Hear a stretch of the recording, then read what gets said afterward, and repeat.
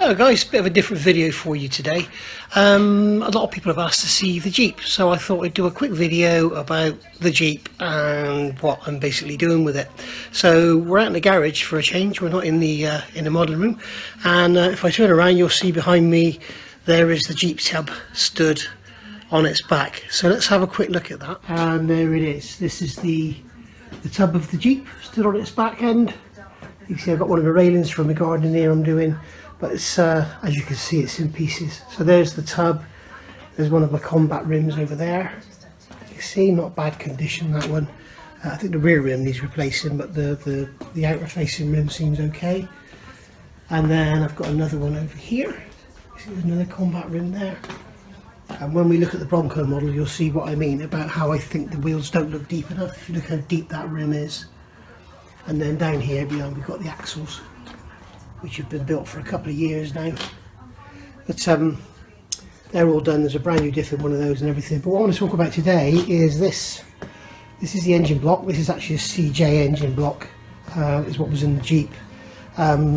It's not original, but it's a lot less likely to crack. They often crack here down below the distributor, but this one's beefed up in that area. So this is actually October 48 block, so it's almost period, you know, not far out. But what we're going to do today is get the rust out of it. Look down here, we can see in there it's like going into a cave. It's bad. It's quite crusty and it needs some serious de-rusting. So you can see there. So it's quite corroded. So if we look in here, we can see in the water jackets in the sides there where I've got the core plugs out. Not good at all. And here where you've got the drain plug, there's a lump of something stuck in there. So how am I going to do this? Well, I watched a video on YouTube, and a guy who, I think his name's Blue.519 or something. I'll put a name across it. He's actually got a GP, well, he sold his GPW now, and he's actually rebuilding he's building a Willis from parts.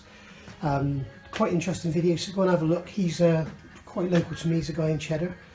So so there we go. So how am I going to get rid of this rust? Well, I saw him do a video and I started looking into it, and what I discovered was, in his video he uses sorts of chemicals and stuff and power. And I looked a bit deeper and I discovered that you can just use salt. So I've been experimenting, and I'll do this video in real time so you can see what's going on. But look at this. Now I removed all the sludge from the top of here about 10 minutes ago, and you can see how the sludge is built up. It's quite disgusting. But this is the cylinder head off of that block, and I've used this as an experiment because if this gets scrapped, I don't really mind. I'd rather not, but if it does get scrapped, it's not as important as losing the block. And it seems to work a treat. So what I'm going to do now, I've got this great big water thing, and then over here I've got my engine crane. So what I'm going to do is suspend that block with that engine crane in that tank and connect up those electrics to it. So let's see how we get on. Okay, so we've got the engine on the stand now. Jess is playing ball.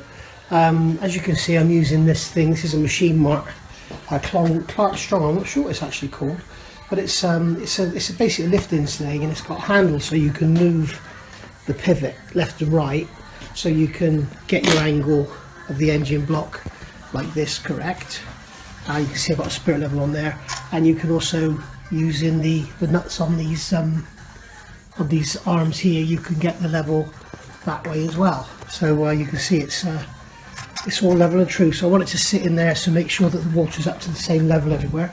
So we've got our water tank over there, and there's our little favourite toy car there, all the way from America, same as this one. Yeah, I'm going to have to put a couple of blocks of wood in the bottom of here, because if this loses hydraulic capacity overnight, drops, then these parts here, this and this, will break the plastic box. It's not quite deep enough, so I'll put a couple of blocks of wood in the bottom just in case. so they'll be saturated in salty water when we're finished. So I'll get this over the box now and we'll go from there. Okay, so I'm going to just lower it down in now, and got my wooden blocks in the bottom to catch it just in case the hydraulics give out overnight. This will probably be in here for a couple of days. So there we go. So that's down in like that now. I'm just going to lift it up a bit, and then I'm going to put a piece of wood, jam a piece of wood in here. So that's all in place now. So now it's time to fill it up with water. Okay, so that's full of water now, and what I'm going to do now is just put some of these dishwasher salt granules in there, and then I'll mix that with it nicely. So I consider, of course, the wood's going to float, isn't it? So the wood's all moving around now. So let's just having a look. So yeah, let's let that fill up and then we'll go from there. Okay, so I've now filled it up with water. Well, it's about 3 inches from the top, as you can see. I've put the salt in, as you saw. I've now got the connections done for the battery charger. Here's the battery charger here. It's just an ordinary Halford's battery charger for over 1800s. Got it on normal, not on fast. Don't want to overdo it and sort of destroy the battery charger. We can see here I've got the positive on the anode, which is just a piece of steel. I've got it clamped to the side of the box, so I don't want it to touch. And then I've got the negative here on a bolt on the block. So let's switch it on and watch what happens, if anything. It'll probably take a little while to start, but you should see pretty much straight away, you should see it start to fizz. Here we go. It is fizzing already. If you can see that there. So what's happening is all the bare metal surfaces will fizz, and what this will do is actually dissolve the rust. Now, right now I can hear the radio is on, and if you listen you will hear it. That's the news, so that's 5 PM, so that's a good starting point. So we'll come back at 6 PM and see what's happening. Okay, so if you listen you can hear the news. That's the 6 o'clock news, so it's been an hour. We can see now I've got a piece of wood in there to support the ram should it start to fall during the night. I really don't want that to sit on the bottom of that plastic box because I think it might crack it, which is why I've got it right in the front of the garage, so that if it does crack and break, it'll just, the water will run away. And I've got the battery charger in a plastic box there, so if there is any water spilled, then that's not going to get in contact. So you can see here that something's happening. What I've done, I've added a couple of G-clamps, one here, one over there. That's to keep the block away from the anode. The block is the cathode, the pieces of metal of the anode, and I've also added another anode over there, a couple of bits of scrap tube. If you're doing this piece of metal that you use will become scrap. So remember that, it become all pitted and horrible. So yeah, I've got the block is obviously negative, these are positive, and basically now the block is discharging through those anodes in opposite corners. So so there we go, that's it for today, guys. There we go, you can see down there, look, if I get the camera over there, you can see there's a lot of activity over there with a lot of scum developing. So it's a really good thing, and the guy's name is Green Dot 319. So hopefully I'll get in touch with him. I'd love to have a chat with him because he's also into Toyota GT86s, and I've got loads of parts for them. So there we go. So I'll see you tomorrow, guys.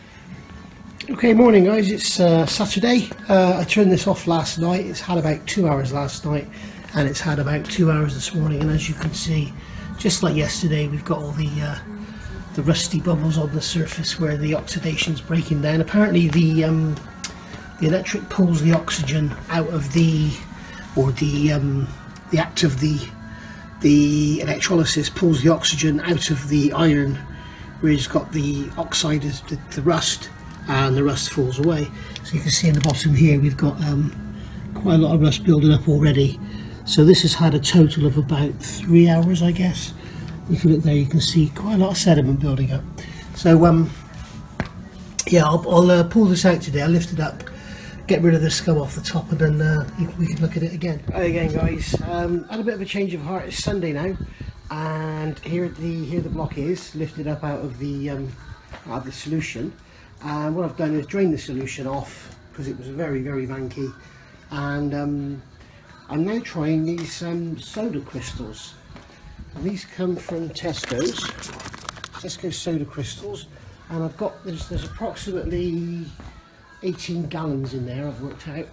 So I've put 20 tablespoonfuls in, and let's just have it. No, go on out. 20 tablespoonfuls in there. So that's now a nice solution there, all stirred up. So I'll get this. You can see the way it's cleaning up, and if you look down there, I don't know if you can pick out that thread, how it cleans, how it's worked the salt. But apparently this works a lot better. So let's see. I mean, you can see in here all the galley plugs are all clean where they were, and also it's removed wherever there's any rust on the block. The paint seems to be flaking away beautifully as well. So I'm going to get this in there now. I've now got another couple of anodes as well to try. So let's see how we go.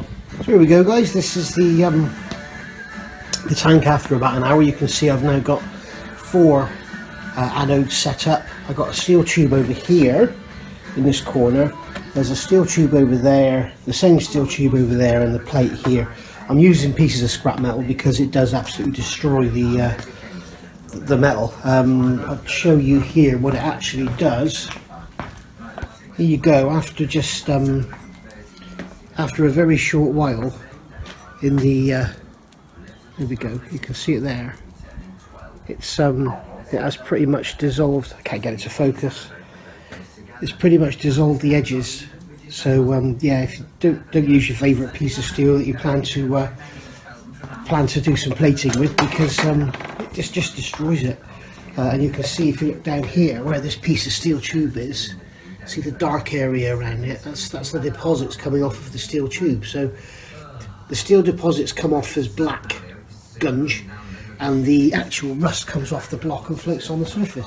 But you can see now that it's quite different than using salt. It's a sort of foamy consistency on the top, but less sort of bubbly than it was with the salt. Probably less corrosive for the block as well, but the bores haven't rusted at all. Remember, we're removing rust here, not adding it, so it seems to do quite a good job. So I'll leave this now for another few hours and see where we go. Okay, so here we go. This is about 23 hours in here. So you can see it looks a lot different than it did with the salt. You've got all the rust there, but it's not all bubbling up and forming a mucky foam like the other one did, like the salt did. And also, when you look here, you can see that the brown has gone deeper down into the side of the tank. Whereas with the other one, the tank remained fairly clear and all the rust came to the surface. And we got our black-blue deposits there on the bottom. So let's lift this up and have a look and see what it looks like. Just before I do any lifting, a couple of health and safety things. I know the world's gone health and safety mad, but there are a couple of things here we need to consider with this. This is producing hydrogen. The bubbles on the surface are producing hydrogen. So if you're doing this in an enclosed area, like in a shed or something, make sure you evacuate the area, make sure you're not in there for long, and certainly don't go smoking or making anything with sparks, because you'll get an explosion. And the other thing is, before you actually move anything or put your hands in there or do anything, turn the battery charger off. You don't want to go sort of shorting anything out and causing any sparks. You know, 1, you damage your battery charger, 2, you could get an explosion or whatever. And also, something else I discovered the hard way with the salt, I thought salt water would be absolutely fine. It dries your skin out ridiculous. It's my skin became like 1200 sandpaper, so wear gloves all the time. So that's just a couple of little pointers for you there. What a surprise. It's quite incredible. If we look here, if you look inside these water jackets, you can see instead of all that brown crusty mess, it's now sort of becoming, and you can see particularly around here, you can see it's all clean, and you know when it's good because it goes black rather than the brown. If we look in the hole where the water pump goes, you can see there that the rust is all just coming away and leaving the rusted but cast metal behind. And it seems to be doing a great job. bores haven't rusted at all. There's that sediment in there, but that's just rusty deposits sat on it. That's not actually anything rusting in those tappet guides. So yeah, looking at the end here, quite incredible. Up underneath, I'm not sure what we can see, but I certainly can't see up under there. So yeah, it also cleans the exhaust ports as well, which I found quite amazing. All that was just flaking out. So yeah, I think I'll give it another 24 hours to see what happens. It's certainly not damaging anything. I don't want to go touching it because I don't want to get the stuff on my hands, but down in those holes in there, I can see lots of lumps and bits of rust and stuff all wanting to come out. So I guess leave it in there, let the chemicals do their work. You can see the paint is coming away here. Let me get someone to just give it a scrape with. You can see the paint is coming away and it's leaving a nice sort of clean cast block behind. It's even got a bit of even a bit shiny there. But yeah, you can see it's taken out all the rust around these core plug recesses. So that's nice. That'll have a nice seat to go back into. And yeah, it's well worth doing, I think. Well worth doing. And this is all down to Green Dot 319 that got me doing this. So thank you, mate. And I'm so just pushing away, just great lumps of rust just flaking away inside that would otherwise been sort of cast there forever. I don't know if I can show you here. It looks like something there's ready to break away.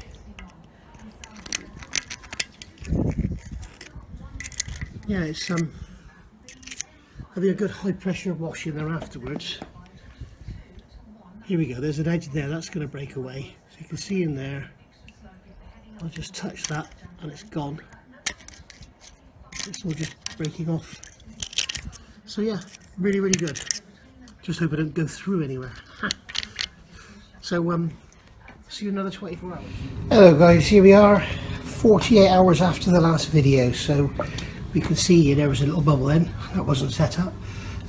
We can see it's still foaming, it's still rust on the surface. Water's now extremely dirty, lots of black in the bottom. So let's get it up out of the water and see what it's looking like. Here we go guys, after a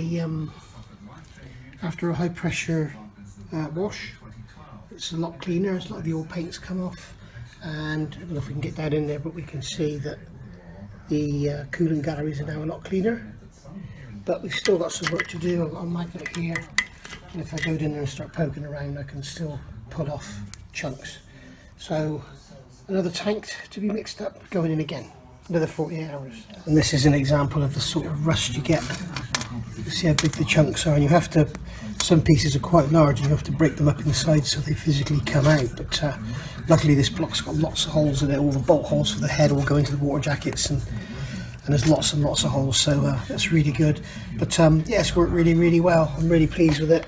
If you look at the cylinders, they haven't rusted. I'm not sure what you can see in there, but they haven't rusted. We have to remember that this process is basically removing rust, it doesn't cause it. So yeah, it's a really good process. So there we go, back in the tank, and all fizzing away. I don't know if you can see that down there, but it's all fizzing away nicely. So yeah, let's get some more cleaning done.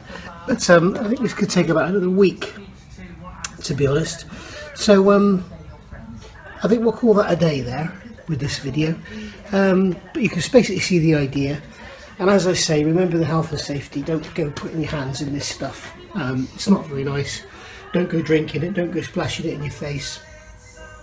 And the other thing is, do not use stainless steel as an anode. It produces a carcinogenic chemical. So there you go guys.